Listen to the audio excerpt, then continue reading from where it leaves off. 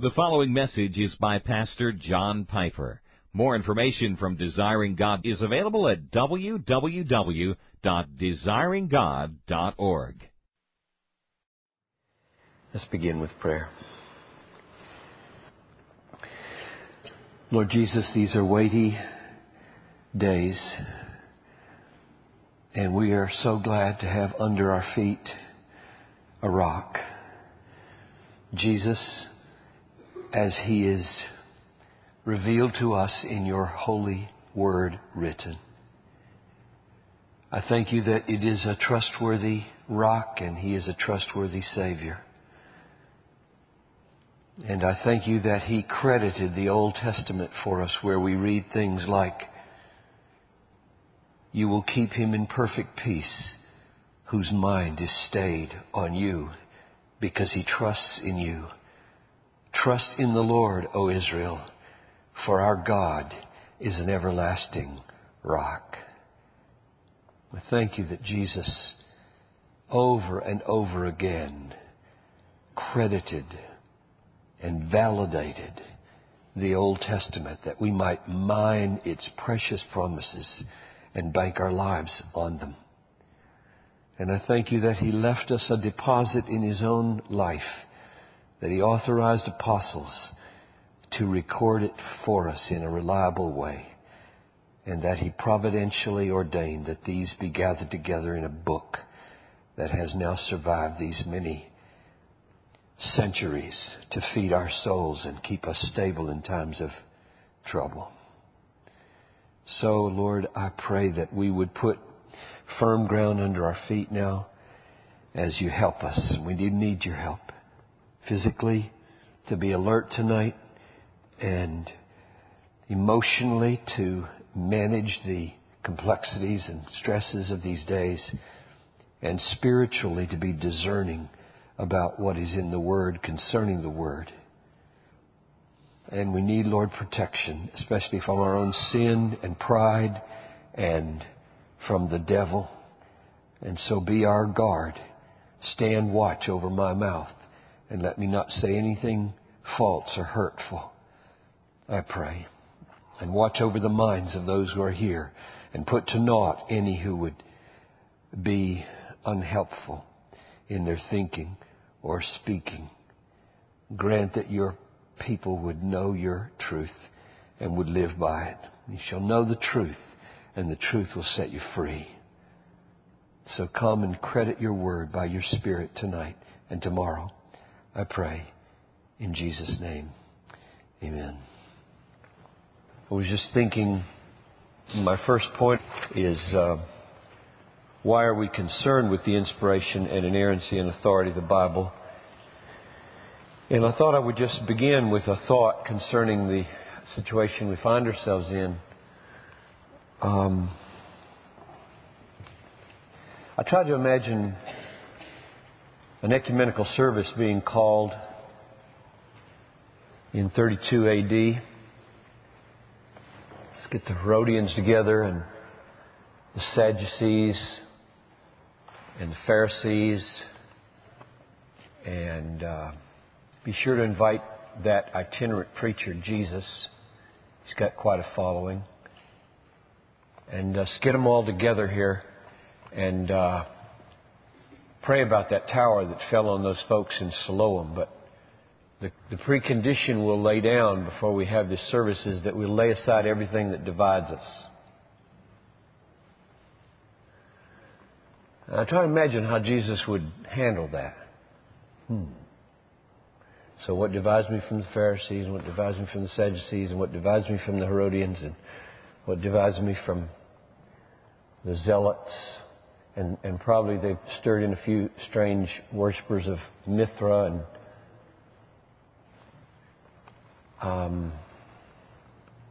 I think I better talk to these leaders before I stand up and say what I'm going to say.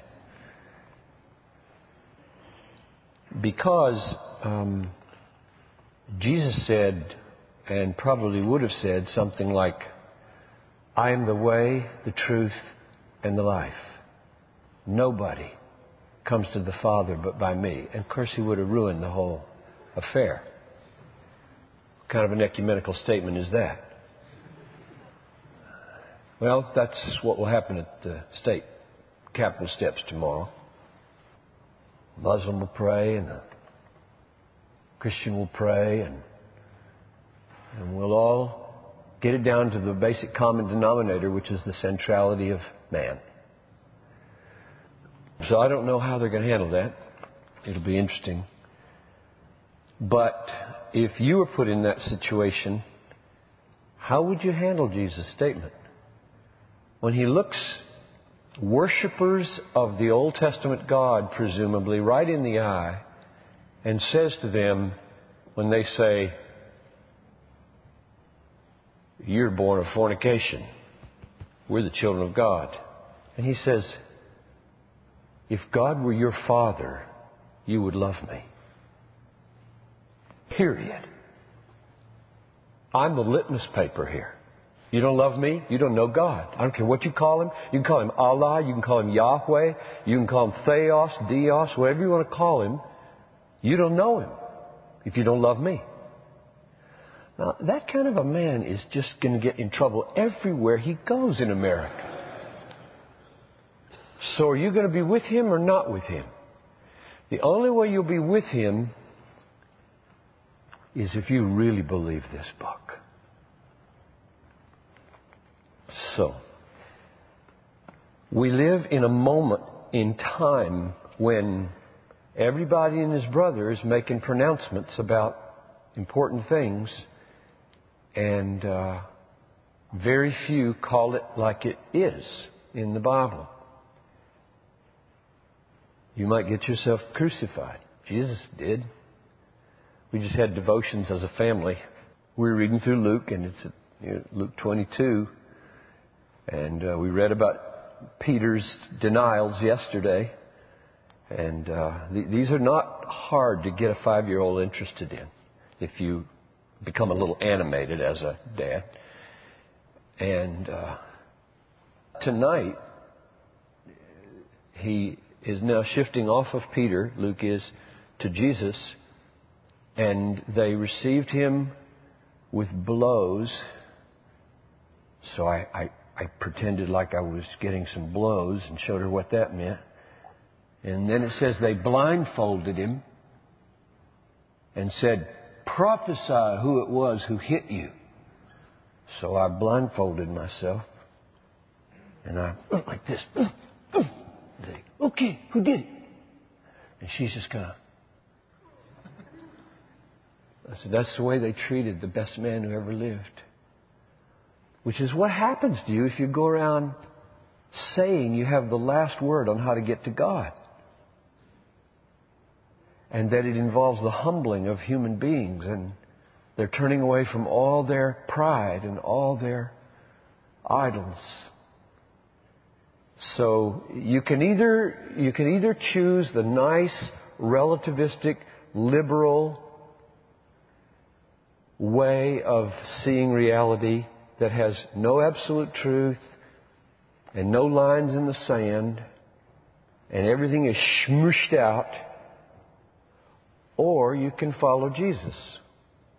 But if you choose to follow him, really follow him, so he's king and he's Lord, absolute authority in your life, then, except in the most namby-pamby times, you'll be in trouble. We don't live in namby-pamby times right now. It's a relevant topic, in other words. The first topic is why we're concerned about this. And I have about 10 reasons. And they're a way of showing the magnitude and importance, significance of the topic. Number one, we need to deal with this because in our affirmation of faith, which is also the Baptist General Conference affirmation of faith and Bethel's affirmation of faith, it says, we believe that the Bible is the Word of God, fully inspired and without error in the original manuscripts, written under the inspiration of the Holy Spirit, and that it has supreme authority in all matters of faith and conduct. So if that's what we claim to believe, we should know why.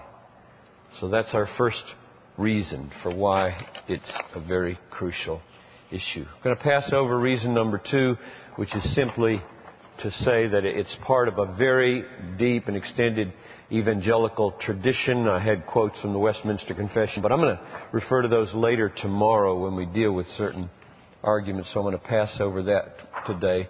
Maybe to refer to a more contemporary piece of that tradition.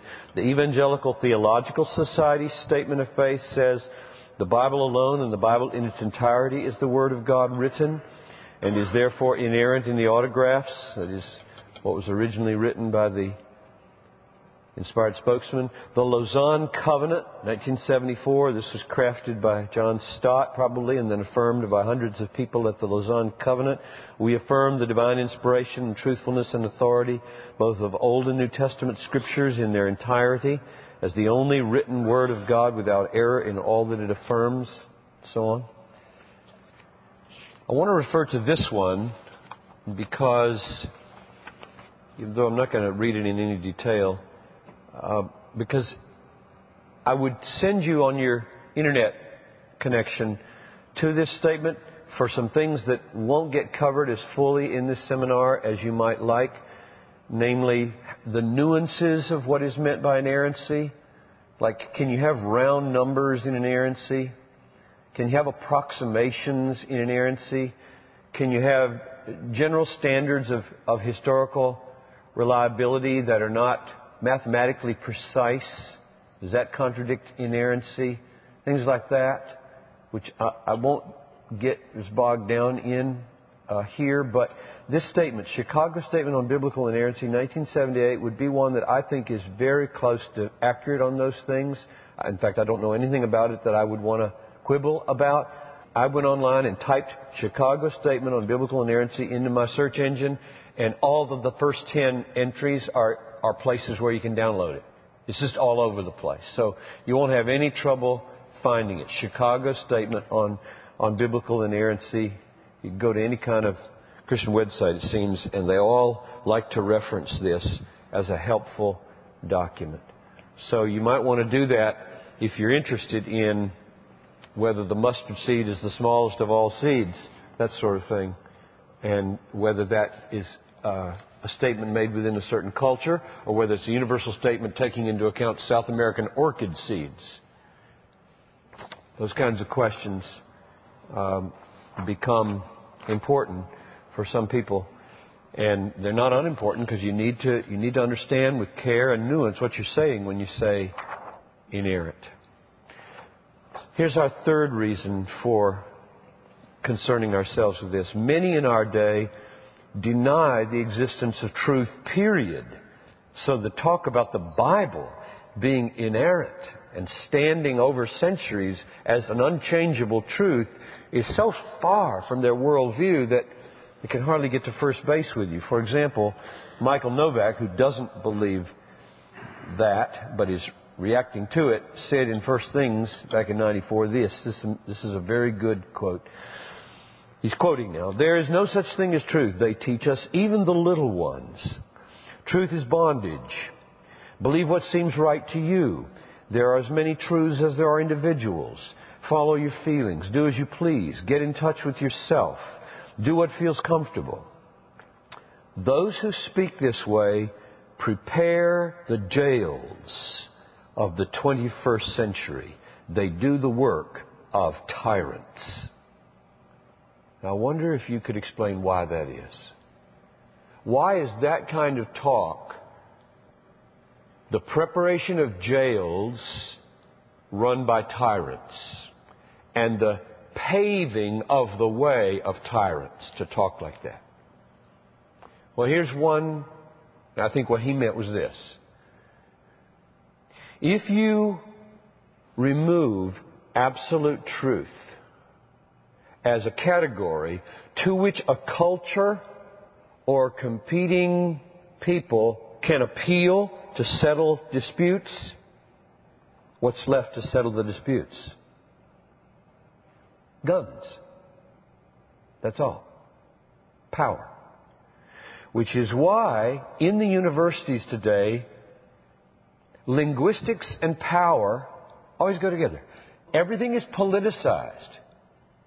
In the graduate schools across the country, literature is politicized, social studies is politicized, history is politicized, philosophy is politicized, because they know that since among the departments there's no claim to truth, nobody can argue that his view is right or wrong.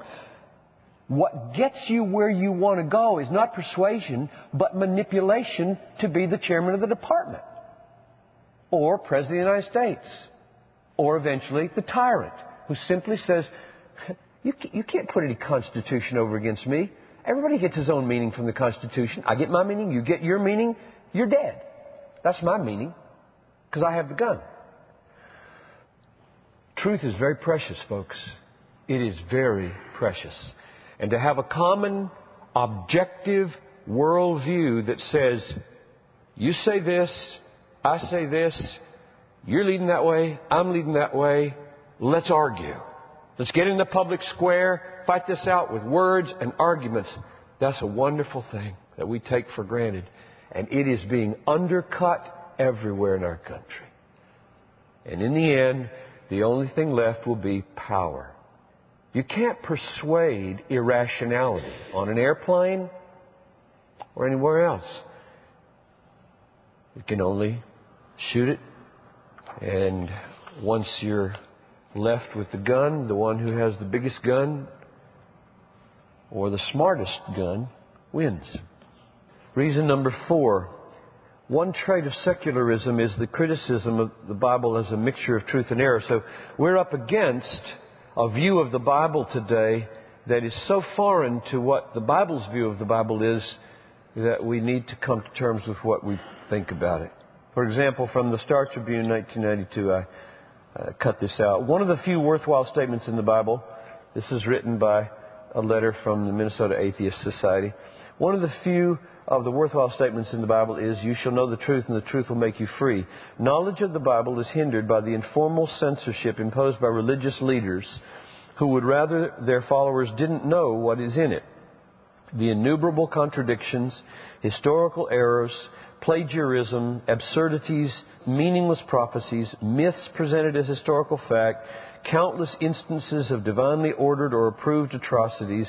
It is true that the Bible has some worthwhile material, including entertaining stories, inspirational sentiments, and astute observations about human behavior. However, those worthwhile parts could probably be contained in a pamphlet. So that was in the Star Tribune. Why they would print something so irresponsible, I don't know. I didn't think there was anything balancing to it then or in the days following. But we need to know that that's out there, energetically out there. You can go and find websites that specialize in trying to prove that view of the Bible. A fifth reason for concerning ourselves with this topic is that competing holy books of other religions are increasingly close, like on airplanes, the Quran. Kenneth Craig, in Contemporary Trends in Islam, writes, Islam is essentially fundamentalist in a way that the biblical Christian faith could never properly be, for the Quran is understood as the ipsissima verba of God Himself, given, that means the very words, given in the Tanzil to Muhammad in Arabic as a transcribing of the divine book in heaven, which is why it is bound to Arabic. Anything that is not Arabic can't be called the divinely inspired or authorized book of God. And it came down from heaven in Arabic to the Prophet Muhammad. So it's a very high view of the book. So they've got an incredibly high view of their book, and we've got an incredibly high view of our book, and now you've got two books. What you going to do? Toss a coin? Or say, agnosticism, can't do it? I don't commend agnosticism to you. Sounds noble sometimes. But one of you came to prayer meeting this morning, and asked for prayer because the colleague at work grew up Jewish, threw it all away in college, became an agnostic. Agnostic means you don't think anything can be really known for sure. And now, with personal things in his life, in addition to what's happened this week, is shaken to the core and knows agnosticism is not a very noble, attractive way of handling this. And spent 15 minutes hearing the gospel from Matt. And Matt invited him to have lunch with him. And there are other stories like that. I can tell you another one from a woman who showed up this morning at the prayer meeting, hasn't been for a couple of years because her husband, who's been in and out of this church for 15 years and is not a believer, saw his son get married a few weeks ago, lost his mom 5 days ago, and saw this week come down. And she says he's that close. He's just that close. So pray for him. Agnosticism, when all is rosy, certain philosophical positions sound sort of avant-garde, and they don't work. I won't bother with this one reading Mr. Kaisman here, but one trait of liberal Christianity is the rejection of the infallibility of the Bible and a call for us to find a canon within a canon. But I will personalize it and bring it up to date. Last time I taught this course was 1998. Since then, we've had this flap over Jews for Jesus coming to town and whether or not it is biblical and according to the Spirit of Christ to try to bring Jewish people to faith in Jesus or not. And we sponsored the Jews for Jesus coming to town, and the 9 clergy of the biggest downtown churches wrote letters to us threatening us with public exposure and opposition because this is so wrong to do and so arrogant to do and so unloving to do and so out of sync with the Spirit of Jesus to try to evangelize Jews. So I called the signer of the letter up and said, let's have lunch, because I'm having a hard time understanding where you're coming from. So we had lunch together, and for him, he's a pastor of one of the big, well-known churches in town. For him, a fundamentalist is a person who believes that there should be a circle around the definition of Christian. Anybody that says there's an in and an out for anyone who claims to be a Christian is a fundamentalist, and bad, therefore. I went to hear him preach. I was on writing leave back in March when this happened, and I went over to his church to see how in the world do they worship. And when I was there, he called his people to go reverence His Holiness, the Dalai Lama. It's a Christian church. And I said, well, you know, my hang-up is the Bible. I said, what I read in the Bible is Paul going into a synagogue, preaching a sermon to Jewish and Gentile believers, being run out by those who wouldn't believe, and turning and saying to them, since you judge yourselves unworthy of eternal life, I turn to the Gentiles. I said, well, now, I don't know any other way to read that than that they don't have eternal life if they reject this message. And he said, well, you have to take all the pieces of Scripture in light of the spirit of the whole. And that's just so out of step with the spirit of the whole, of tolerance and love and acceptance. And that was pretty much the end. In other words, what you do today as a liberal, Catholic, Protestant, Jewish leader is you come to the Bible and you find there somewhere a kind of a vague, kind, loving, tolerant spirit Like, he who's without sin cast the first stone. Okay, now that's the Bible. That's Jesus. And then you find every other text that seems at odds with it, and you just say, that's excluded. That's kind of a canon within a canon. Well, you need to know that this is not theoretical. These are not like German university professors across the ocean. These are pastors of all the major downtown churches. You could name them. You can see them all when you get up a few 100 feet. They all opposed us on that issue.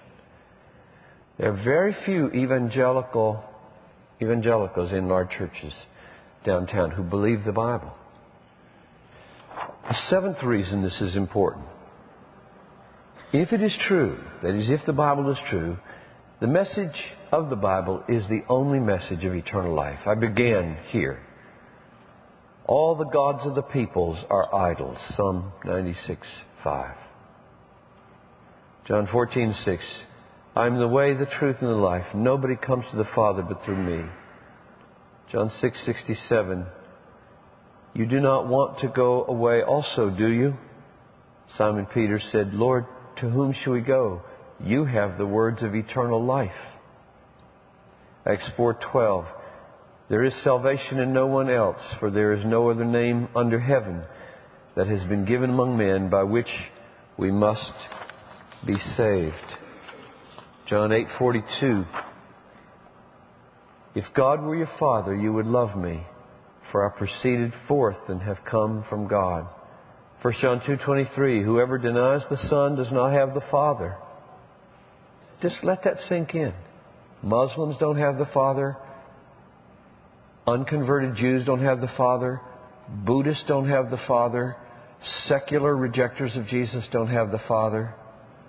Whoever denies the Son does not have the Father. Doesn't matter what they call Him, and doesn't matter what they say. I mean, the Pharisees were the most religious people there were. They knew the Old Testament by heart, which is the Word of God.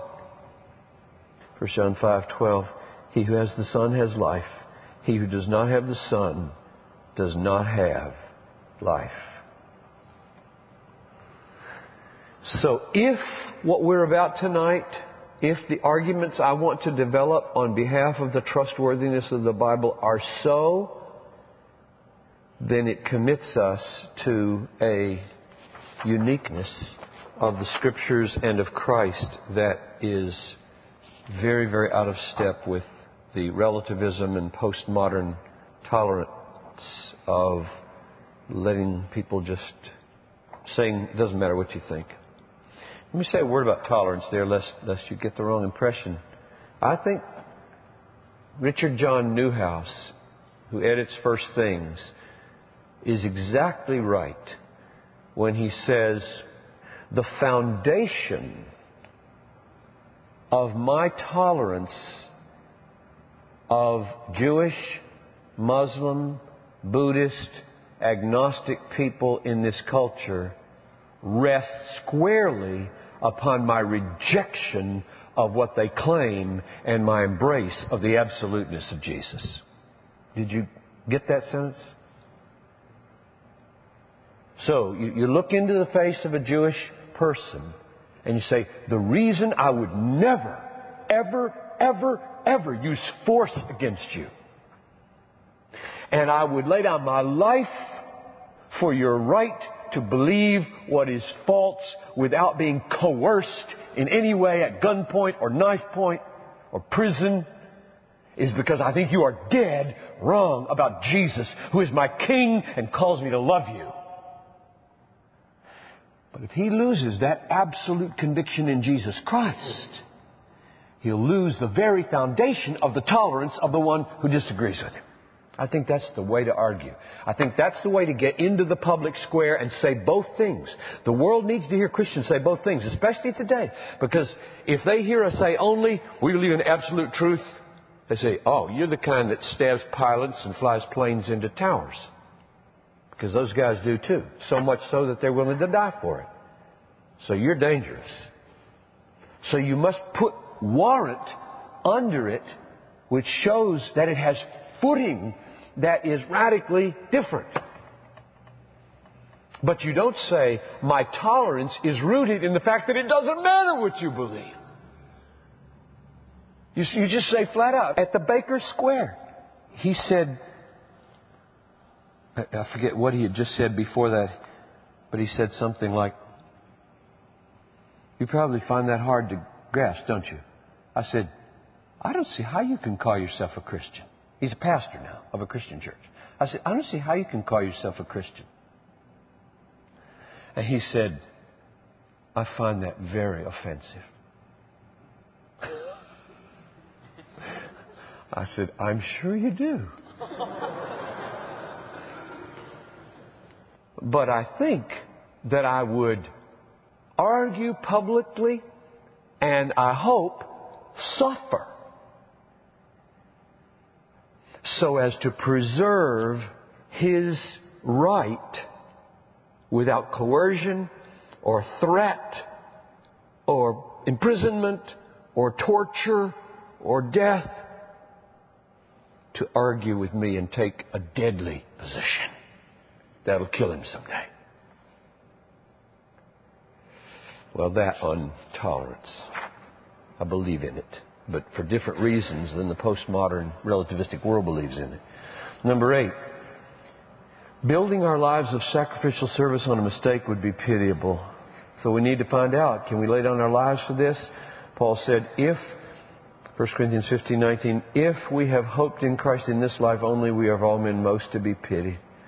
If I'm barking up a wrong tree, if I've got a myth going here instead of fact, I am really misspending my life in all the pain I endure for this gospel. Number 9, the Bible makes claims to inspiration and authority, and we need to know whether these claims are so. So, for example, 2 Timothy 3, Paul says to Timothy, from childhood you have been acquainted with the sacred writings, which are able to instruct you for salvation through faith in Christ Jesus.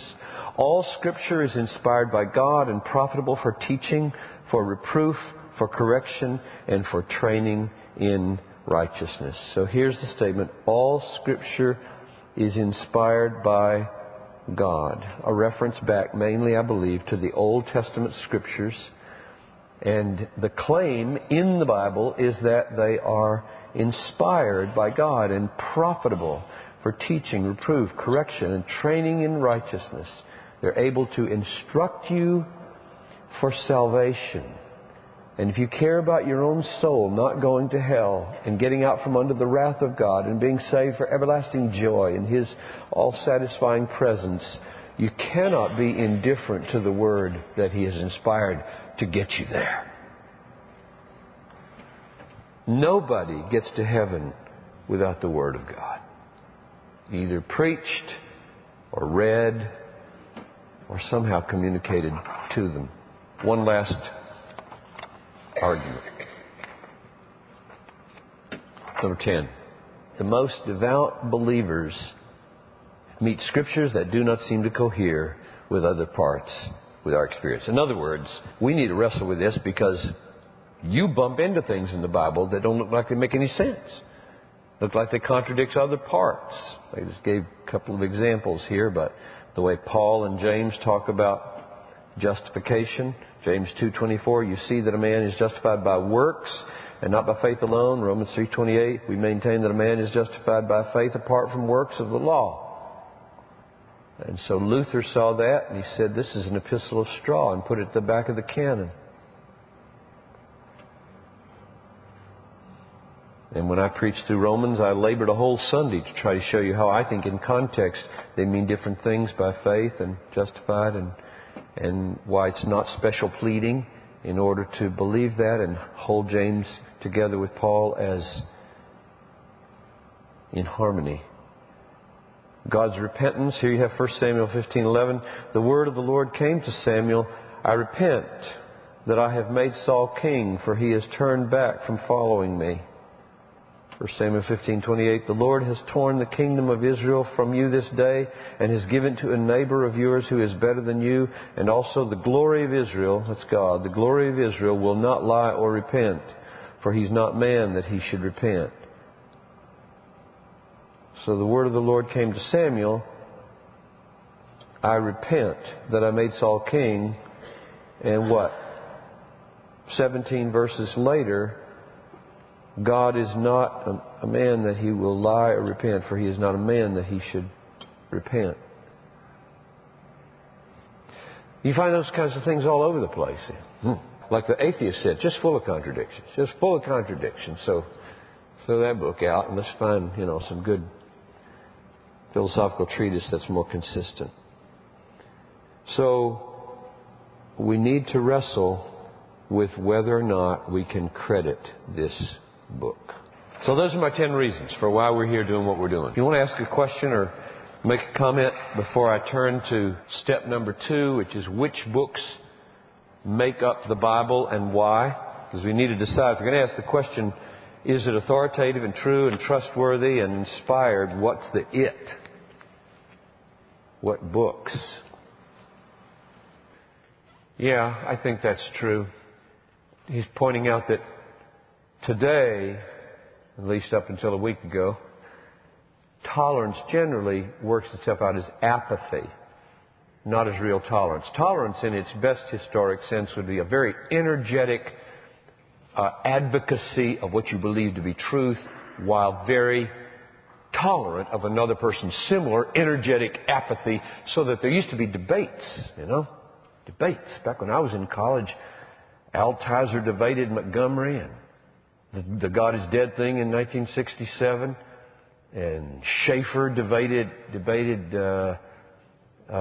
Bishop Pike, and Wheaton students went by the hundreds downtown to Chicago to these great debates.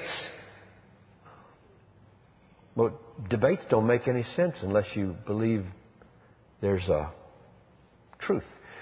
Although I have to say, tip my prejudices here.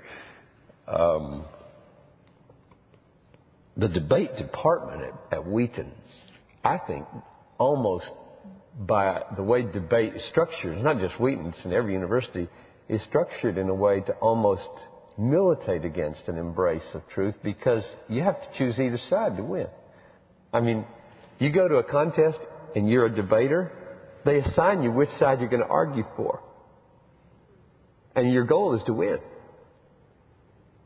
So you go to St. Louis to compete, they give you pro, and you go on down to Birmingham and they give you con.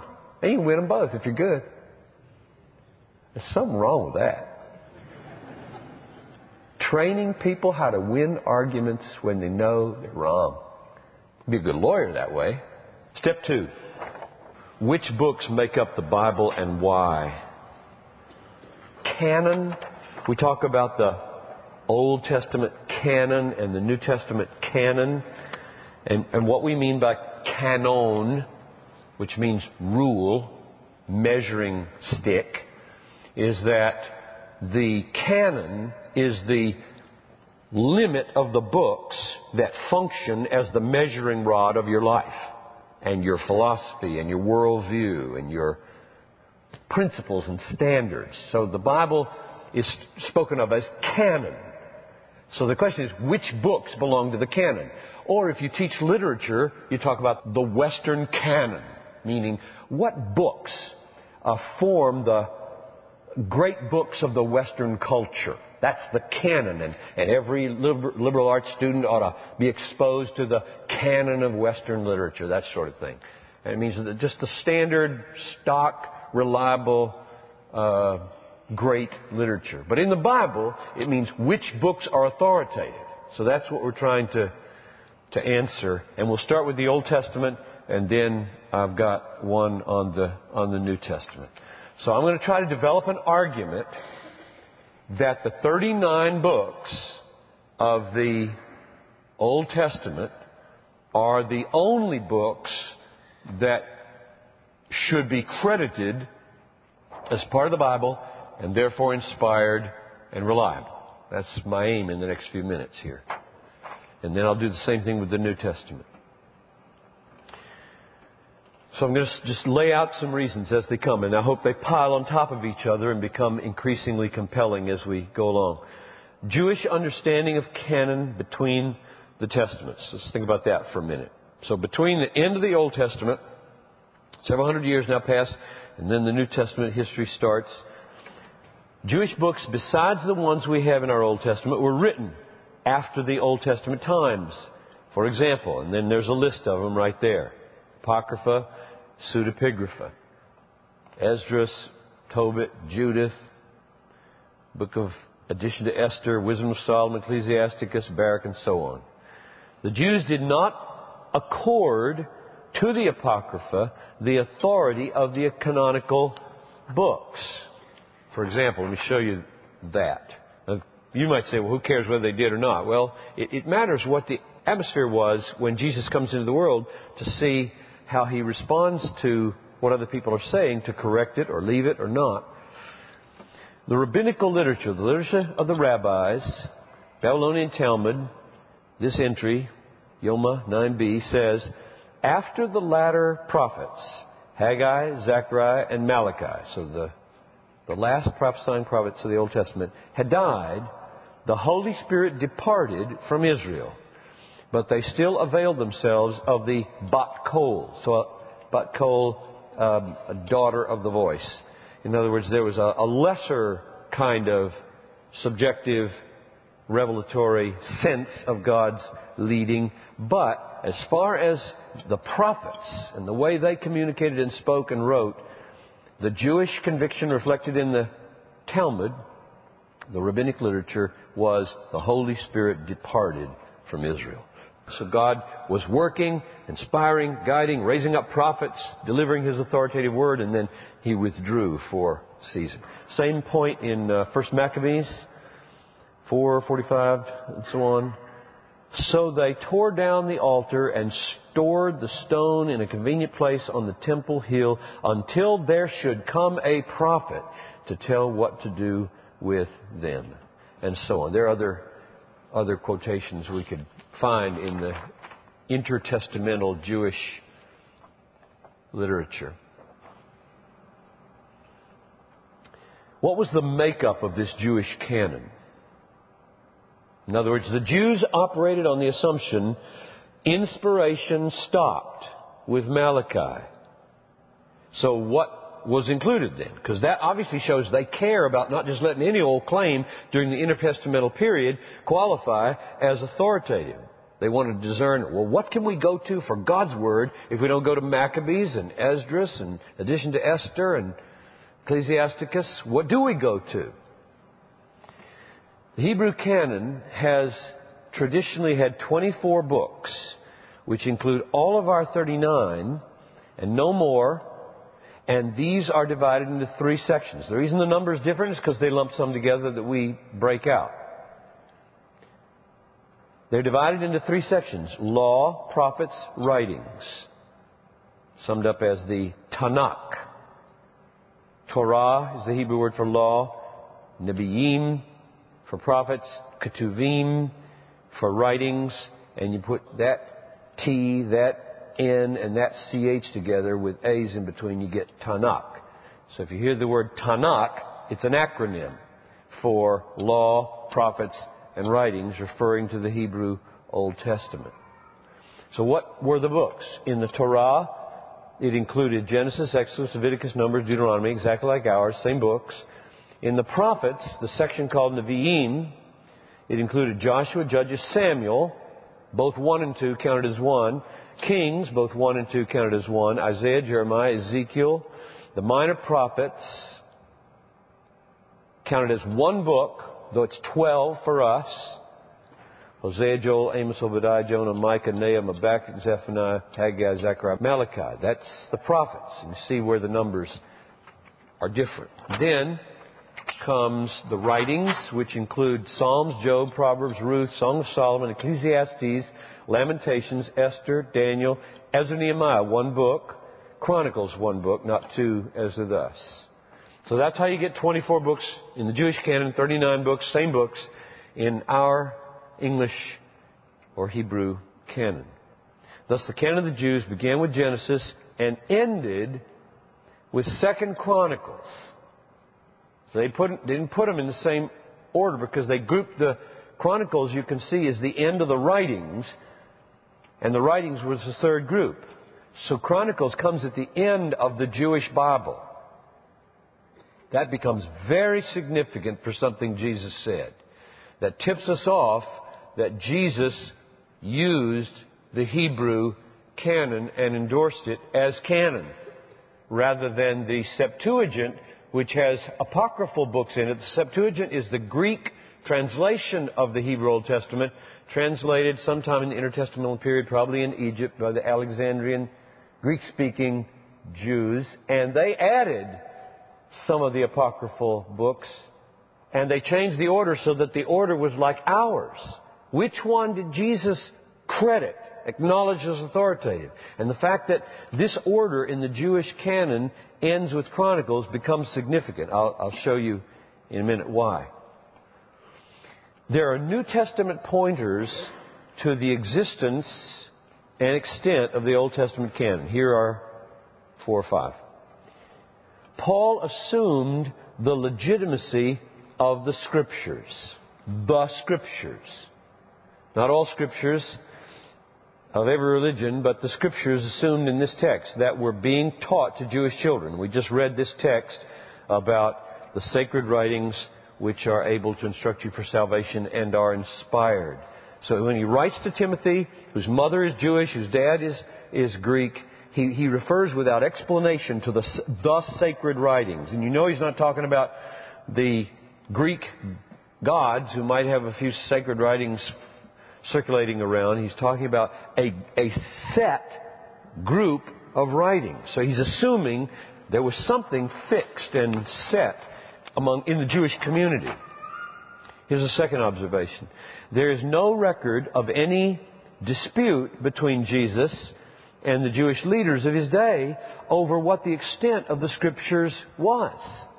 He seemed to assume that their Bible was his Bible, and he made remarkable claims about its authority. We're going to talk about that later, where we show how Jesus credits the Old Testament. All I'm doing now is trying to show that the Old Testament he dealt with was the same one we have. And when he dealt with it, he didn't criticize it. He didn't say, you got books in your Bible that are misleading. They talk about purgatory. One of the reasons the Catholic Church believes in purgatory is they've got a different Old Testament than we do. They include the Apocrypha. And we don't. So which one did Jesus include? Big question. The 3-part Jewish division of the Old Testament was assumed by Jesus, it looks like. For example, Luke 24:44. Now he said to them, this is after his resurrection, these are my words which I spoke to you while I was still with you, that all things which are written about me in the law of Moses and the prophets and the Psalms must be fulfilled. Now I know it says Psalms instead of writings, but that was not unusual to take the main central writing book and use it as the name over the whole group, right? The writings, i.e. the Psalms. So he's got this threefold thing that fits exactly with the Jewish understanding of the Old Testament, which causes you... every Jew who read this would know exactly what he's saying. They'd say, oh, he's talking about the whole Old Testament. All the things written about me in our Jewish Old Testament. And he didn't add, and a whole bunch of apocryphal books that have emerged since Malachi. Here's the 4th observation. The Jewish order of the closed Jewish canon, closed meaning they're not going to add any more books to this that come along later after Malachi, is assumed by Jesus. The Jewish order is assumed by Jesus. Now here comes that issue about the last book of the writings, and thus the last book of the Old Testament in the Jewish order, not the Septuagint and not our Bible, was Chronicles. The last book in our Old Testament is what? It's Malachi. It wasn't Malachi in the Jewish Old Testament. It was Chronicles. Now, why is that significant? Here's what Jesus said in Luke 11:49-51. Therefore also the wisdom of God said, I will send them prophets and apostles, some of whom they will kill. And I think he means himself here, because That's the parallel in the other gospel.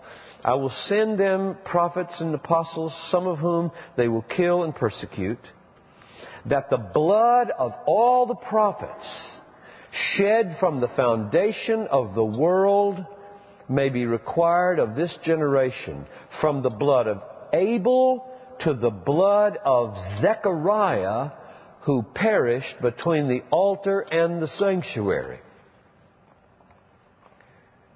Now, if you read our order of the books of the Old Testament, Zechariah is not the last martyr,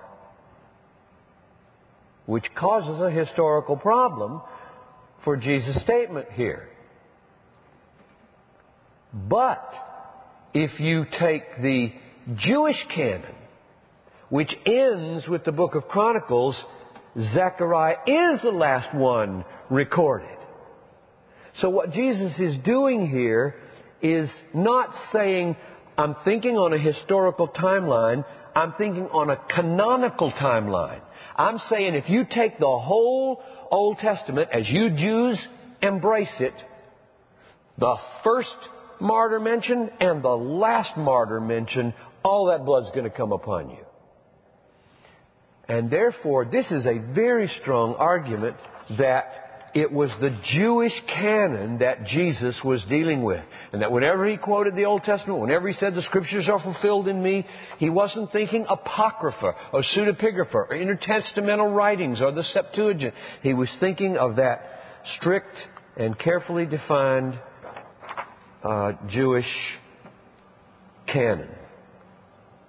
And I have here the text to prove what I just said from 2 Chronicles 24, 20 to 21, and Jeremiah 26, 20 to 23, the last one in our Bible, the last prophet recorded to be put to death.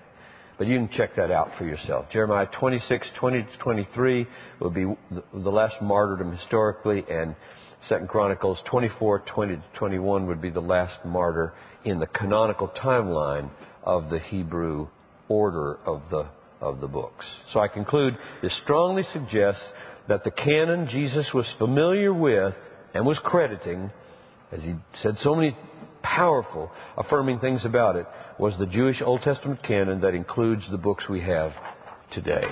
Yeah. The question is, why do we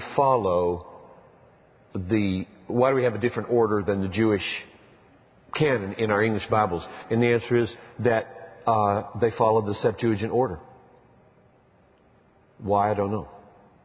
The Septuagint, the Greek translation of the Old Testament, rearranged the order. I don't know why. There's probably a reason for that, and I'm just not studied enough to come up with that for you. But as they translated these books into Greek in Alexandria, perhaps 70 BC or so, they reordered them. And I'm not sure why. And then that became very popular. Paul, I think, quoted from the Septuagint. Nothing wrong with quoting from the Septuagint. You just need to be careful because it may not have the last say, since it's a translation of what God inspired originally. But it spread, and it was the dominant book among the Hellenistic Jews. And almost all Jews were Hellenistic Jews after 70 AD because Jerusalem was just wiped clean. And there was nobody left. They were just scattered everywhere. So the Greek Old Testament became the main book of the Jewish church. And then since the Christian church grew out of the Jewish church, that was our Bible too. Yeah, Tim? No, I don't think so. It may be that Matthew, Mark, Luke, or John did quote from the Septuagint in translating Jesus Aramaic.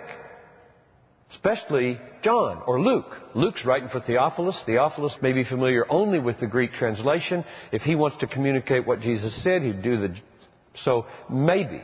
So you may be right that you can go to Luke or John and go to an Old Testament citation and say, that's exactly the wording of the Septuagint. That may be true. That doesn't settle the issue for Jesus, because the gospel writers are dealing with Jesus, who spoke Aramaic and Hebrew, and they're all writing in Greek. Do you have a comment? I don't think you can assume that. No, because in the pseudepigrapha, the very word pseudepigrapha means false writing. That is, claiming to have been written by Ezra or Jeremiah or Isaiah, when in fact nobody believed that. Some say it was an acceptable practice. Some say it was reprehensible. There's big arguments among scholars as to whether you can write pseudepigraphically and honestly. And some would say, it was just an accepted practice to sign off Isaiah. Others say, I'm not so sure. But no, I don't think you can assume that the name on an apocryphal or a pseudepigraph, an intertestamental book, was in fact who wrote it. One more argument or observation about Jesus' use of the Hebrew Old Testament canon, which is what's in our Bible, even though in a different order.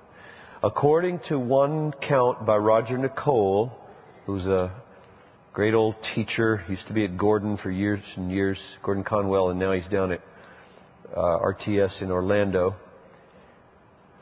The New Testament quotes various parts of the Old Testament as divinely authoritative over 295 times. But not once do they cite any statement from the books of the Apocrypha or any other writings as having divine authority. I wanted to make sure you heard that, because people are going to say, well, I can think of one or two places where the Apocrypha is alluded to, and so I'll just show you where they are. Jude 14 and 15 does quote 1 Enoch. So there's an example of what you were asking about.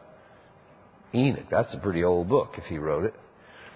1 Enoch, and Paul quotes pagan authors in Acts 17:28 and Titus 1:12. But these citations, both from the intertestamental books and from pagan poets, are not said to be from Scripture or to be authoritative because of their sources. So it'd be like me, Wednesday night, I made a big deal out of it coming from C.S. Lewis, but suppose I had just said in my message on Wednesday night, just weaving in with Scripture quotes, and C.S. Lewis said, God whispers to us in our pleasures and shouts at us in our pain, and then went on. Well, somebody reading this in about 300 years, I'm sure, will say, aha, John Piper considered C.S. Lewis an authority alongside with the Bible. So Lewis is inspired. That would be an invalid argument. Because I didn't say, as Lewis says, who is inspired or something. I did allude to him, and I did quote him. And so Paul, he quotes pagan poets a couple of times at least, and he quotes, Jude quotes at least once from an intertestamental book. There's nothing wrong with quoting from non-inspired books. You can read non-inspired books today. Mine are non-inspired, and sure shouldn't put them on any kind of authoritative level with the Bible. Here's one corroborating observation. The early Christian witness to the completed Old Testament canon. So about AD 170, you have the first complete listing of the Old Testament canon by the Christian church. And I don't think I'll read that to you, but it confirms that early anyway, about 80 or 90 years after the apostles were off the scene, you have the church affirming our Old Testament book is the same book as the Jewish canon. No apocryphal books are mentioned, and the only missing book from our Old Testament canon in that list there from AD 170 is Esther, which was controverted, argued about for some time, and may have been suppressed for political reasons at the time because it spoke of a Jewish uprising. In fact, it's an incredibly political book and an incredibly offensive book in a situation of conflict, because you have the political powers that be trying to wipe out the Jews. The tables are turned, and the king gives the permission to the Jews to wipe out their enemies, and this is just a terrible thing to publish as authoritative in a situation where it might feed the flames. So there may be historical reasons why it was just dealt with quietly. Another reason is the word God is never used in the book of Esther. It's the only book in the Bible where the word God isn't used. And I had that thrown back at me this summer, interestingly enough. This is kind of a parenthesis, but might be interesting and helpful. I'm a real believer that God doesn't like to be taken for granted. And therefore, I'm always on people's case to talk about Him with words and not just imply that He's there. And they threw that back at me. Esther didn't mention Him. The book of Esther doesn't mention God. So what do we do with that? Is that okay to be in the Bible? Can I be like Esther? The book of Esther never mentioned God at work?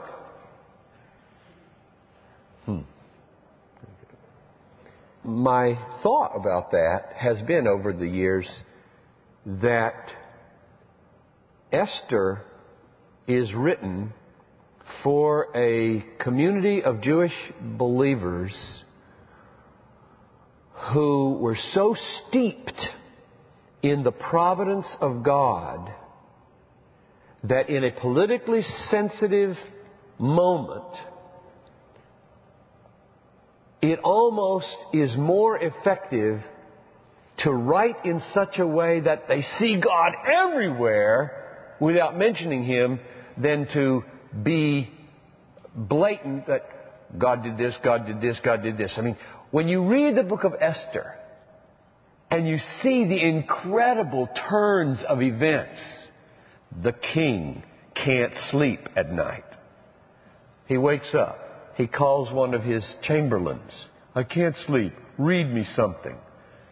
He flops open the book of the Chronicles of the Kings, and he reads that once upon a time, a few years ago, there was a man named Mordecai sitting outside your gate who spotted some rascals who were about to assassinate you, and he told you about it, and he said, oh, has anything been done to bust that guy? No. So he gets up. As he gets up, Haman is walking into the room. And he says, Haman, what would you do if there was somebody great that I wanted to honor? And Haman thinks he's talking about himself. And Haman says, I think you ought to put him on the king's donkey and lead him through the city saying, this is the kind of man whom the king... He says, okay, go do that for Mordecai. He hates Mordecai. I mean, every Jew who's reading this story and say, yes, way to go, God. You woke him up. You got them just to the right page. You had Haman walking in there just at the right time. God is all over this place. Now, why He's not mentioned? Well, we should think about that. It just may have to do with... Here's my theological guess, and it's just a guess. In captivity and exile, it looks as if God is absent. Lots of times. And He's never absent. And that's the point of making Him verbally absent in a story where He's in every paragraph. I think that's my guess as to why the writer did it the way he did it. But I have to admit, it created problems for the book of Esther getting into the canon. Because not everybody, I guess, guessed the way I guessed. But it made it, and I'm glad it did, because what a powerful testimony to the sovereignty and all-pervading providence of God it is. Question on the Old Testament canon before I go to the New Testament canon? The question was Esther ever considered part of the Apocrypha? Don't think so. There can be reasons why something would not be included in the canon other than that they were written after Malachi. Namely, they may not have been written by anybody inspired, or they may not agree with what's in the Old Testament, or whatever. Esther's an unsigned book. We don't know who wrote Esther. So Esther has to credit itself, like so many books in the Bible, without a known author who claimed to be inspired. So I would guess the reason Esther was struggling in certain pockets of Judaism, perhaps, as well as the Christian church, to get accepted into the canon, it wasn't because it was considered a late book. Not as far as I know. One other comment or question before I turn to the New Testament canon. Good question. Who decided whether Esther gets into the canon. Now that's a part of the bigger question. Who decides the 39? Who decides the 27? The Catholic answer would be the Church in council with its bishops putting its authority on the books. That would be the Roman Catholic answer. So the Church credits Scripture and puts its imprimatur on it. And that's why pervasively in the Roman Catholic Church, allegiance for lay people is to the Mother Church. In the lap of the Mother, there is salvation. And the Bible has only lately, say in the past 40 years, become more integrated into worship life and living life in the Roman Catholic Church, because the general sense of the Roman Church is the Church determines the authority of the writings. The Church, in the person of the Pope, has the final ex cathedra say in what the Bible means, and therefore just trust us. Just trust us. Just come and listen to what we say and trust us. Most Catholics, up until 40 years ago, didn't read the Bible. They came. The services were in Latin by and large. And to do your churchly things was to be safe in the mother, in the womb of the church. That's where salvation is. And that goes way back. It goes way back. Whereas Protestants, and I don't just mean since the Reformation, I mean those who thought differently than that from the beginning, said the Word of God authenticated itself and pushed itself onto the church so that all the church did in its councils was recognize what was already proving itself authoritative in the worship and service life of the church, which is the approach that I would take. So my answer would be Esther decided whether Esther got in the Bible, or God did by making it in the hearts of God's people in all kinds of settings, credited, commended, unified, coherent, warranted, powerful. These are the ways I'm going to go at the crediting of the whole Bible at the end. But just know those are your two possibilities historically. The church in its authority chooses and puts its imprimatur on the books, or the books themselves, because of an inherent God-given authority and authenticity, push themselves into the life of the church, credit themselves, become used in worship and life, and rise up into recognition as canon. Let me go on to New Testament canon, and that'll become an increasingly significant issue, how to think about that. The New Testament assumed the existence of canonical scriptures. The concept was not foreign to them. So I'm just going to set the stage with a series of arguments here for how we move towards the concept of a New Testament canon, and then how we move towards the 27 books that are in it and no others. Even though you have the same phenomenon with New Testament apocrypha. The word apocrypha comes from the word secret. De facto, what it means is they were written later, and some people thought they should be added or not added. Just like there were Old Testament books written after the prophets, there were New Testament claims written after the apostles, and the question is, should they get in? So I'm going to start by just saying, in the early church, they started with the concept of a closed canon, namely the Jewish canon. So, for example, Luke 24:27, beginning with Moses and with all the prophets, he explained to them the things concerning himself in all the Scriptures. So you have Jesus talking about all the Scriptures, and he walks them through them, as it were, to explain himself. So it's kind of a given. There's a deposit there called the Scriptures. John 5:39, you search the Scriptures, Jesus says, because you think that in them you have eternal life. And it is these that bear witness of me. Or Acts 17:2, according to Paul's custom, he went to them and for 3 Sabbaths reasoned with them from the Scriptures. So you have this concept of the Scriptures in the New Testament. Romans 15:4. Let's just go to the next point. Jesus was recognized by the early church as having authority equal to and beyond the Old Testament Scriptures. That's going to become very crucial. If the Messiah has really come, then the Messiah is going to speak with an authority comparable to the book that prophesied he would come as king and truth bearer. So here are some examples of their conviction about Jesus' authority. Matthew 7:29. He was teaching them as one having authority and not as their scribes. There was something different and unique about this man's authority. Matthew 5:38. You have heard that it was said, an eye for an eye, a tooth for a tooth. But I say to you, do not resist him who is evil, but whoever slaps you on the right cheek, turn to him the other. Now that's a quote from the Old Testament. I think what Jesus is doing is not contradicting the Old Testament, but contradicting a misuse of the Old Testament there. But I say to yous is very powerful, because when you speak into the Jewish context where the authoritative Jewish people are quoting Bible at you, you better say something like, no, you're misunderstanding the Bible, and what it says over here is this, and when you put the two together, the real meaning is this. And all Jesus said was, this is what I say. That's a very bold thing. So Jesus is laying claim there to something. We'll see in a minute what it is. Mark 13:31, heaven and earth will pass away, but my words will not pass away. Can you imagine one of you standing up and saying that? Good night. Or me?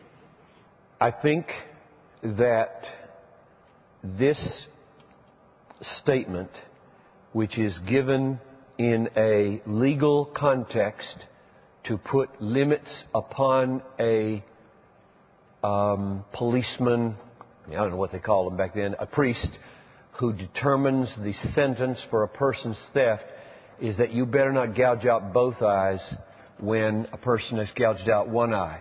You better not chop off two hands if he's chopped off one. Eye for eye, tooth for tooth. Let the punishment be according to the crime. And I think certain Jewish teachers, certainly not all, but some Jewish teachers, were taking it as a warrant for personal vengeance. Not legal, carefully limiting authority. And Jesus, I think, in responding, you turn the other cheek, is saying, this is what I wrote the Star article about this week, basically. How do you love your enemy and seek justice?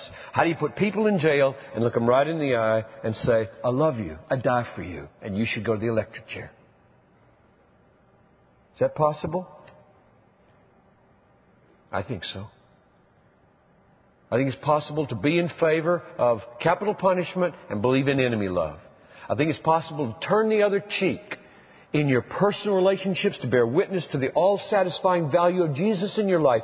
I don't need to retaliate and be vengeful in my spirit or be an unforgiving person. But I believe in justice in a fallen world where there should be police and military to maintain order, to restrain the avalanche of evil in the world. Not my personal. I'm not a vigilante. I'm not going out to hang anybody. So that's the gist. Does that help how I came at it, at least? I mean, you might want to work out the details, but that statement is how to handle crime in the Old Testament. It's not about how to deal with your own personal vengeance feelings. Whereas Jesus is saying, this has gotten out of hand.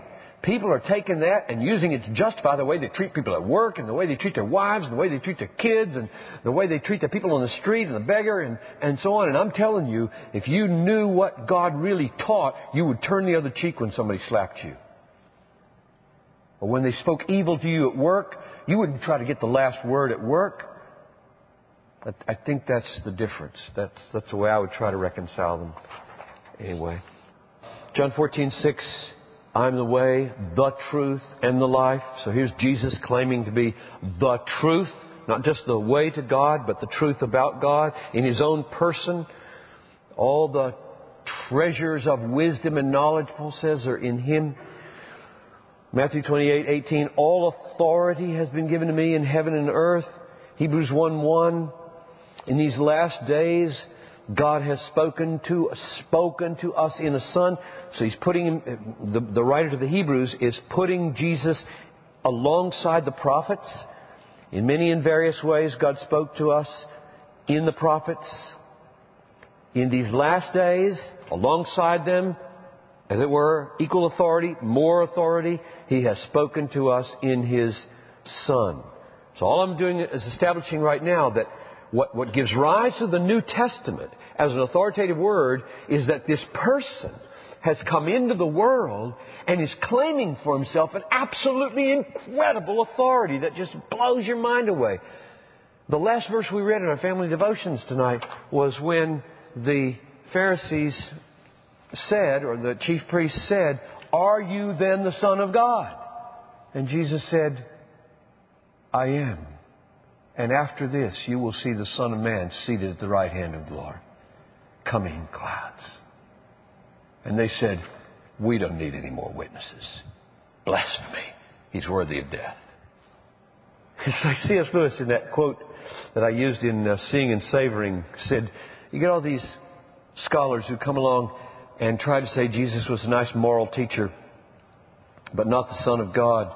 You say, yeah, he's a nice moral teacher along the par of a man who thinks he's a poached egg. That's what Jesus was like. He's a poached egg if he's not the Son of God. He's a maniac. He's a megalomaniac. He's going around saying, I'm the Son of God. As soon as you kill me in a few hours, I'll be sitting at the right hand of heaven. I'll come back, split the skies open, and send you all to hell someday. That's a maniac. I mean, you put that man in a home. Unless it's true. So the claim on us from the Bible is just there's no middle ground here. You have to come to terms with this man. And that's why Lewis said all this namby-pamby is we like his teaching. We just don't think you should get into that mythological stuff about resurrection and Son of God. But good ethical teacher. Lewis said, you cannot have it both ways. I mean, you've got to take the Jesus who's there with what he offers you or create your own, which is what every generation does. Every generation creates its own Jesus. Scholars create theirs through various technical means, and lay people create theirs. And hopefully there are churches that keep sounding the authentic biblical, whole biblical Christ forth. So the point of that observation, those texts, was that the teaching of Jesus would inevitably lead to an expansion of the canon. See how I'm thinking here? If Jesus is claiming this kind of authority and this kind of identity, then he's going to start talking, and when he talks, we get to write this stuff down because this is God talking. And then, I don't want to get ahead of myself here, he's going to choose authoritative spokesman. The Old Testament would be supplemented by what Jesus taught and did. The challenge is open then for the early church how to limit what is inevitably opened by the coming and teaching of Jesus. So then the question became not, will we add to the Old Testament? That's a given. The Messiah is here. We got to add because he's here and he's talking, he's teaching, he's sending. We got to add, but now we can't add everything. We can't just say everything is new revelation. So the issue of canon becomes utterly crucial. Now, Jesus himself pointed in this direction toward a canon and prepared the early church to expect that he not only planned a canon of teaching concerning himself and his word, but that he would provide for it as well through authorized apostles and inspiration of those spokesmen. So here are a few texts on that point. Luke 6:13-16, as well as others. When day came, he called his disciples to him. He just prayed all night. This is very significant. He prayed all night. He called his disciples. Now, don't mix up the word disciple and apostle. A lot of Christians, they don't know the difference between those. Disciple simply means follower of Jesus. Apostle is a technical phrase in the mouth of Jesus that's very different from disciple. And he chose 12, of whom he named apostles. And then he lists the 12 apostles. And they are so bounded, this 12, and I think the number 12 is chosen to show that they're the foundation of New Israel. 12 tribes, 12 apostles. That's my interpretation. Doesn't matter, ultimately, whether you buy that or not. But a limited number of apostles. Apostle means an authoritative, sent representative to speak on behalf of a king or an authority. So when they go out from the king, they say, Hear Hear ye, hear ye, hear ye. Thus says the king. And then they say what the king once said. That's an apostle. Acts 1:26, when Judas is gone, what do? They drew lots for them, and the lot fell to Matthias, and he was numbered with the 11 apostles. So very significant. Paul said, I came in as one who was born out of season. And Jesus, the risen Christ, had to appear to him in a remarkable way on the Damascus road in order for him to have the same kind of qualification that these 12 did who saw him risen from the dead. So that's an example of text that showed Jesus chose authorized apostles to continue his authority for a season. A very limited season. I do not embrace the Roman Catholic doctrine that the authority of Peter continues in the papal office. Don't think that's anywhere to be found in the New Testament. We'll see texts that make me think that. So you need to decide. You're going to go the route of the Catholic Church that says there began an authoritative teaching office with the apostles, and it continues with the Bishop of Rome right to this day with Pope John. Now, what about his preparation of these men so that they would speak with reliability? John 14:24-26. He who does not love me does not keep my word, and the word which you hear is not mine, but the Father's who sent me. These things I have spoken to you while abiding with you. But the Helper, the Holy Spirit, whom the Father will send in my name, He will teach you all things and bring to your remembrance all that I said to you. Now, I know some of you have probably applied that to yourselves. God was so merciful to bring to my mind what He's taught me in a situation of need and so on. And indirectly, it's okay, I think, probably to look to God to do that sort of thing, thinking that if He did it once, He might do it again. But in this context, I think He's mainly saying to these brothers, if you're worried that you're going to be left to yourselves to give an authoritative, reliable rendering of what you're hearing and seeing, I'm not going to leave you without help. I'm going to help you. Coming back. My Spirit is going to be there, and I will lead you and bring these things to remembrance. Another one where He says a similar thing, John 16:12.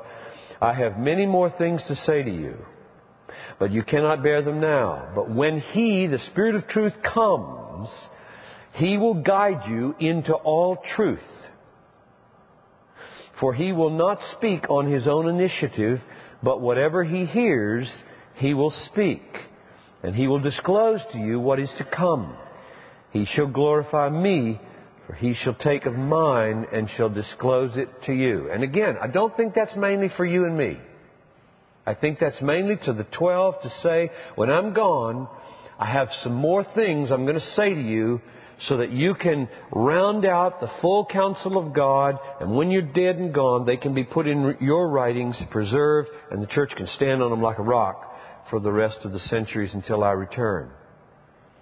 Now, what does the early church think about this? The early church saw the teaching that emerged from Jesus and the apostles as comprising a completed body of truth about the faith. For example, Jude 1:3. Beloved, I was making every effort to write you about our common salvation.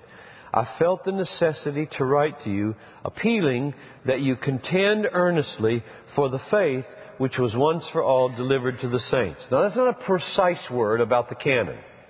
It's just a conceptual word about the nature of the once-for-allness of the faith that's emerging from Jesus and the apostles. The mindset of the writers is a deposit, a body of truth is emerging from Jesus through His spokesman. I want you to contend for that. We haven't defined it with precision yet, but the mindset is that's what's emerging, that's what's there, and we shouldn't be surprised that the concept of a canon becomes strong.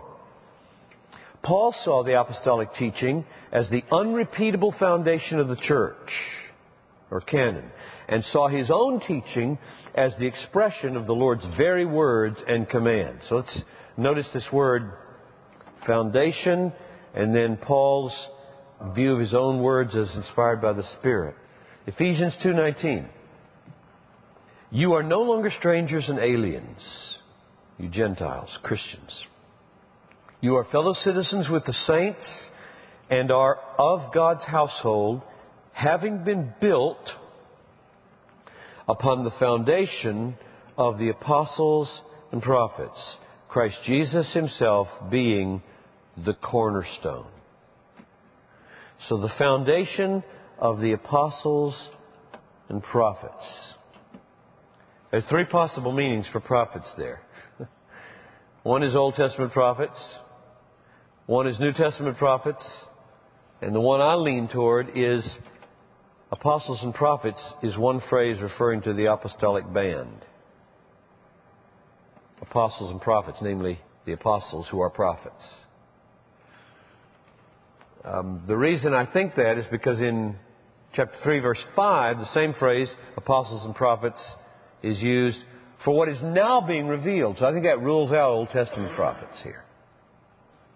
But it doesn't rule out New Testament prophets, but it does create a problem because prophecy in the New Testament was a gift that everybody had from time to time.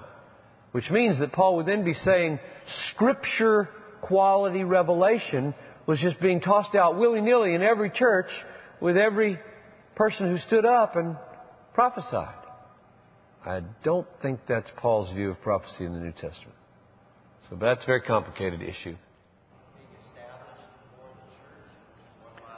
Well, if cornerstone here means key founding block. In 1 Corinthians 3, Jesus is the foundation and we will build on no other. Jesus himself is called the foundation of the church. Here, the apostles and prophets are called the foundation of the church, with Jesus himself being the cornerstone. Now, I don't think those are contradictory, because I think the meaning here is Jesus is the foundation of the church in his teaching office, his priestly office, his kingly office, as expressed through his authoritative word coming through the apostles who are prophets. So if you ask me, where's the foundation start in this text? It starts with Jesus. I don't think that jeopardizes the Old Testament. I don't know that that's what you're thinking, Carl, that somehow, then toss away the Old Testament. Don't need that anymore. I think he just means the church, as it's emerging here among Jew and Gentile, is being built on Jesus Christ through his word and his work as it's taught with his authoritative spokesmen, the apostles, who are prophets. I wouldn't die for this interpretation of prophets here. I'm just trying to have the least problems. Some things best you can do is say, so I think this solution has the least problems than the other two. But I could be wrong. There may be things I'm overlooking here. It doesn't affect my point. My point here is Paul thought in terms of the apostles as a foundation, and foundations aren't repeatable. You build on foundations. So I think the Pope has a bedroom. He just doesn't understand that it's a bedroom. He thinks it's foundation. In other words, the foundation of the church is not the teaching office of the Bishop of Rome, generation after generation after generation. The foundation is the apostles and prophets. Everything else is building on top of that, including all the pastors, all the priests, all the bishops, and the Pope. They are built upon Christ and his apostles. Very good question. How much do these Gentiles here that he's writing to at Ephesus know about what I'm saying here, that there's an apostolic band, they're limited, they're going to die someday, their word is authoritative, they're commissioned by Jesus, they're inspired by him, their writings are going to be put down someday, the canon will be closed, etc. I don't know. I don't know how much they know. Paul spent, according to Acts 19, how many months? 18 months? Renting the hall of Tyrannus, teaching 5 hours a day for a year and a half. That's a lot of teaching. And during those times in which he planted this church, I don't doubt he taught everything he knew and every apostle he ever talked to knew about the life of Jesus, all the sayings of Jesus, including the choosing of the 12, and that they're all over the world. Thomas may be in India by now. Peter's come through. You've met him and his wife. So yeah, I think they probably know. They've been taught. You know, it is amazing. It is amazing what Paul assumes in these letters he writes to Gentiles in Rome, for example. What he assumes they know or are up to speed on in Old Testament thinking and in Christological thinking. Absolutely incredible. It encourages me not to put the cookie too low on the shelf when I'm preaching in here on Sunday morning. People say, "Oh, don't you know you have people from the neighborhood coming here and they don't know what you're talking about?" I say, well, I try to say things in enough ways and enough times so that a person with some willingness to try, I think, could get it. But I don't think I'm called to strip Romans of its expectations and demand upon my brain as I try to make it plain to your brain. Because I'm just amazed at what Paul and Peter and James do with their letters in writing to Gentiles, most of whom probably had no big formal education. They're slaves, and in those days the women by and large didn't have routes towards education, and yet he's writing to women, he's writing to slaves, and he's writing these long, complicated sentences with vocabulary that blow your mind away and making assumptions that they know the Old Testament, which may just say a lot about how we should plant churches. 18 months, 5 hours a day, teach, teach, teach, teach, teach, teach, teach, teach. You've got to change categories. You've got to change categories. You know, we get all worried that in America today we're in a post-Christian era in which the New Age is holding sway and there's no truth and people believe in the craziest things like this might be God and pens might be divine and, we're just returning to the first century. Yeah, where the gospel spread like wildfire. I mean, Americans have had for so long assumed this country is Christian and that everybody has the Christian categories in place. Everybody has the basic knowledge. And they kind of get panicky, like, oh dear, the Christian church can't do its work because the country is not Christian anymore. I said, well, welcome to the first century. You arrive in Ephesus, where they never heard of Jesus Christ. Every religion in the world is represented in Ephesus. Every sexual sin you can imagine is in Ephesus. Every rejection of truth is in Ephesus. I mean, it is one cauldron of chaotic craziness.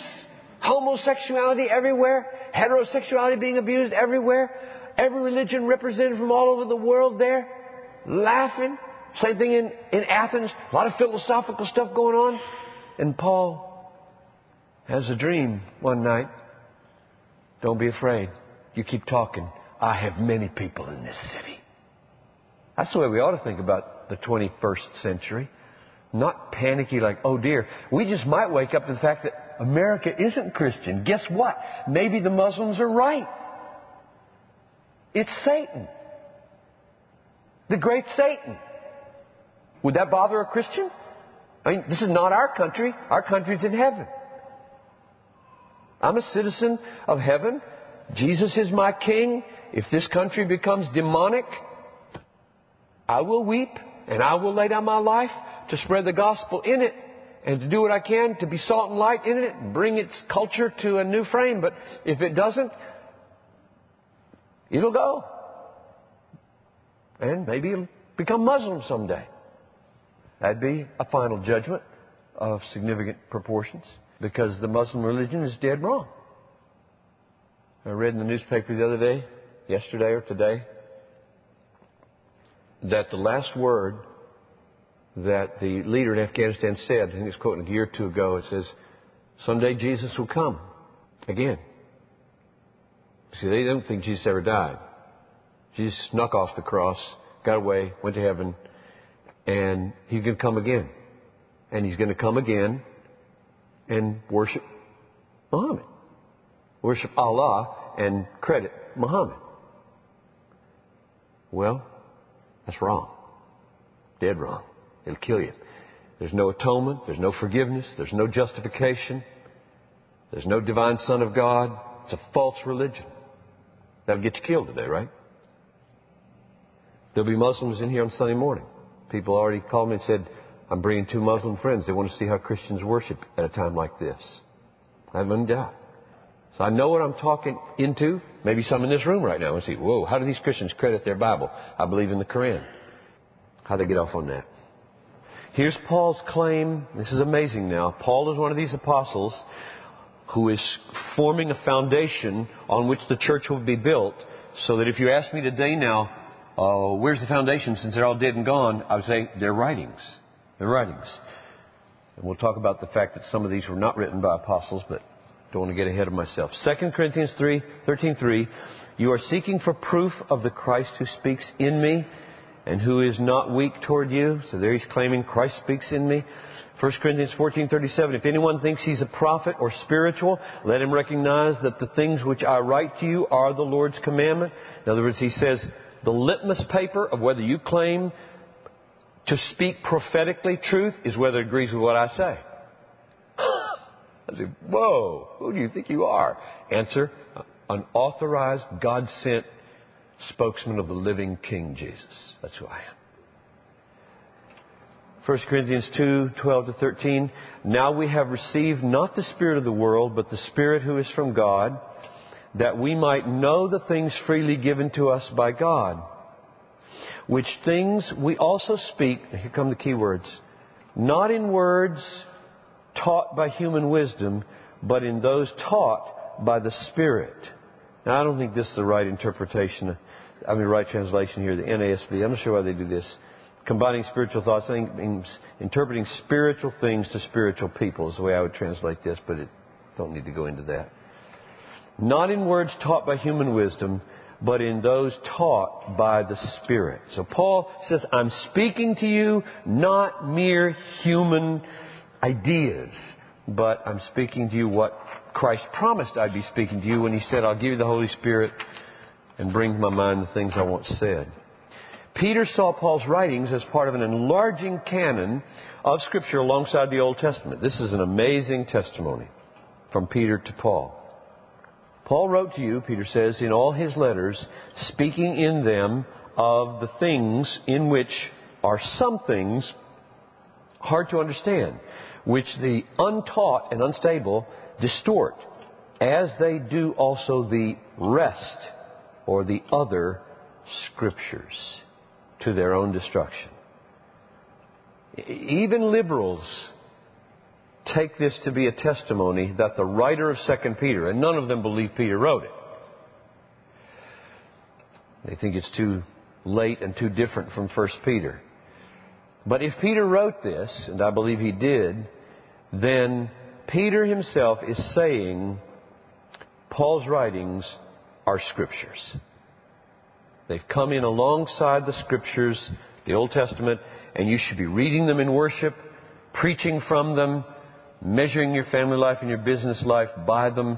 They are the constitution or the Magna Carta of the Church of Jesus Christ, along with the Old Testament. So that would go back to your question, Carl, about where did the foundation begin. Peter would say here, you got Scriptures, and you got the rest of the Scriptures, namely including Paul. With this built-in trajectory toward a new canon, a larger canon that includes the New Testament, that would give an authorized record of the life and teaching of Jesus and the foundational teachings of His authoritative spokesman, what remained for the early church to do was to discern which writings were the fulfillment of Jesus' promise to the apostles.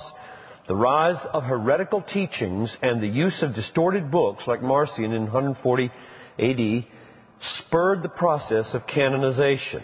In other words, immediately once the apostles were off the scene, the early church began to experience tremendous conflict and distortion and heresy.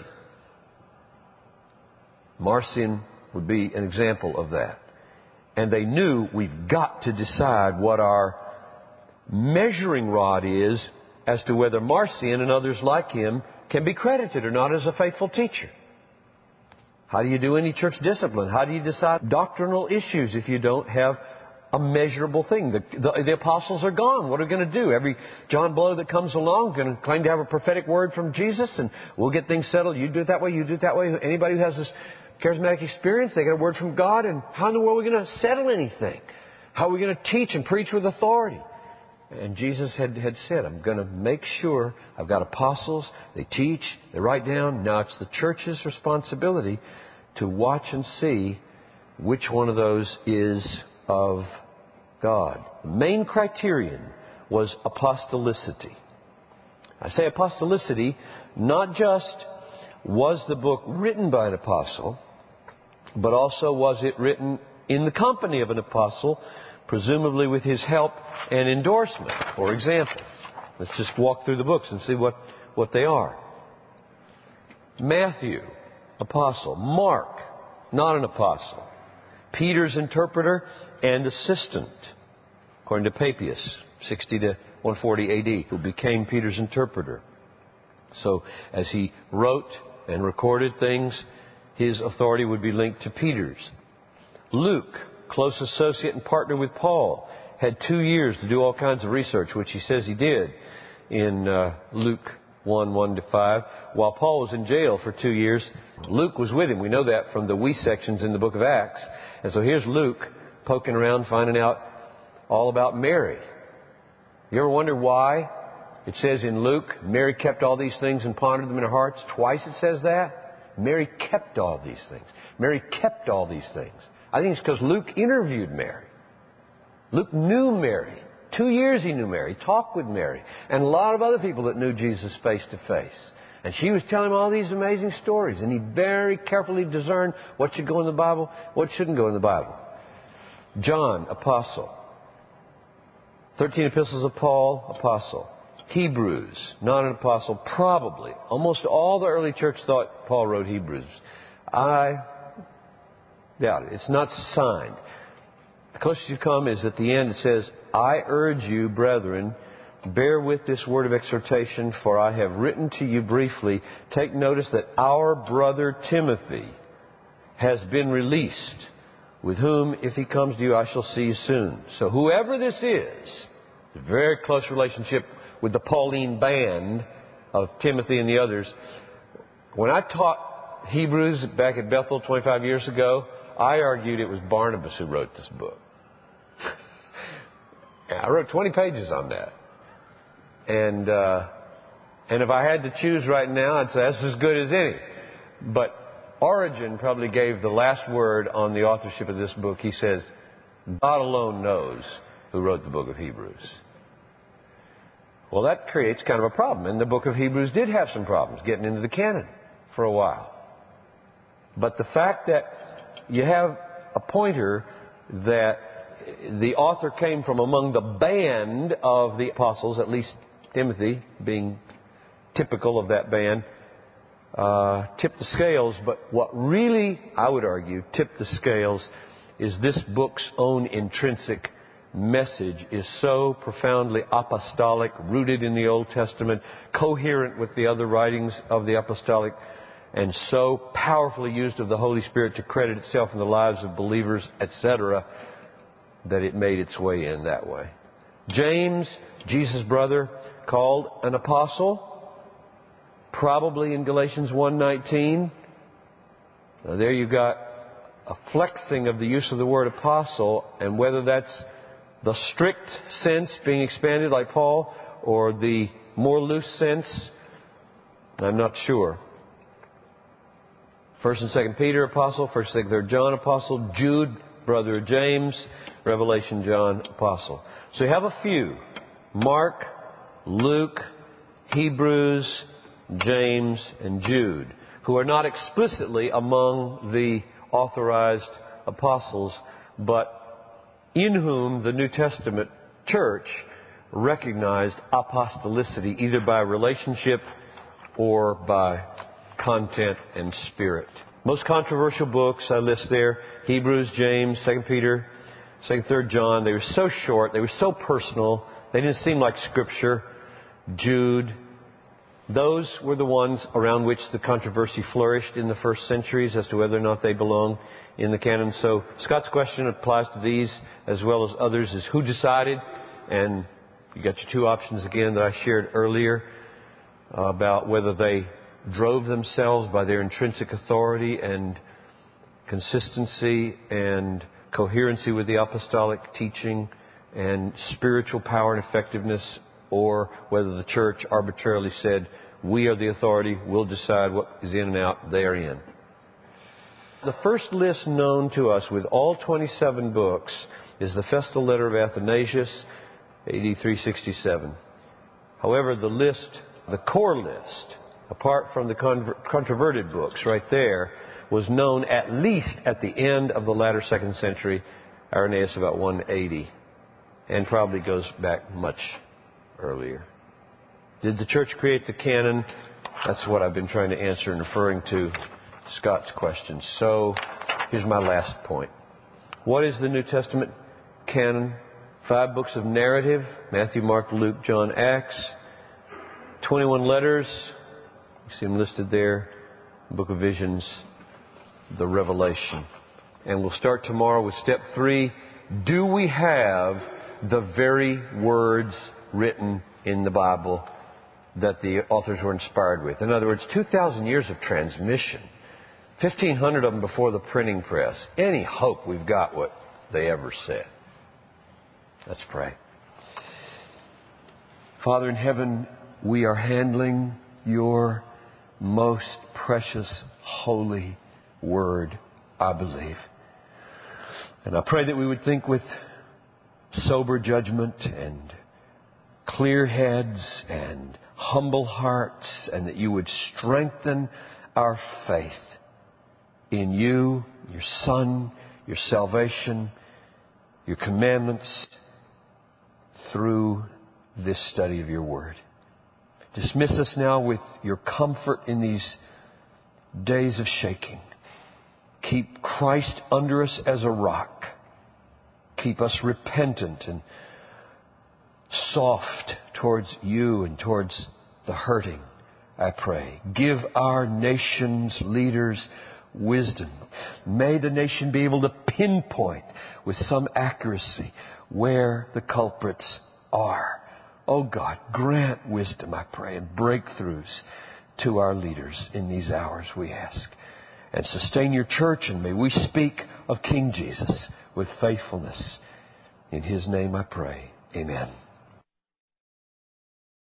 Thank you for listening to this message by John Piper, pastor for preaching at Bethlehem Baptist Church in Minneapolis, Minnesota. Feel free to make copies of this message to give to others, but please do not charge for those copies or alter the content in any way without permission.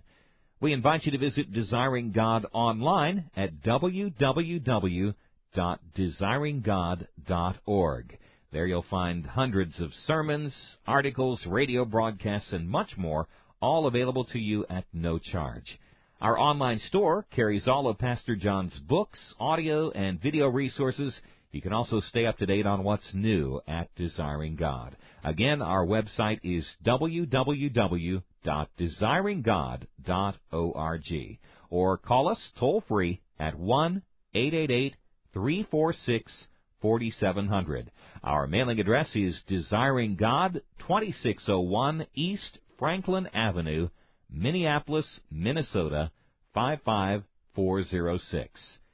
Desiring God exists to help you make God your treasure, because God is most glorified in us when we are most satisfied in Him.